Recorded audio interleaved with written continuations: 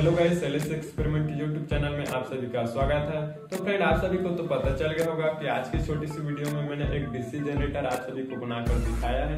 तो फ्रेंड, इस DC generator को आप सब अपने घर में ही इसको इजीली बना सकते हो और इस जनरेटर की सहायता से मैं अपने डीजे सेटअप में इसको फिटिंग करके दिखाने वाला हूँ, जो कि ये काफी दमदार जनरेटर होने वाला है। फिर ये जनरेटर आप सभी को थोड़ा सा रुचि लगेगा तो इस वीडियो को लाइक करना। चलिए आज की खतरनाक और धमाकेदार वीडियो को स्टार्ट करते हैं।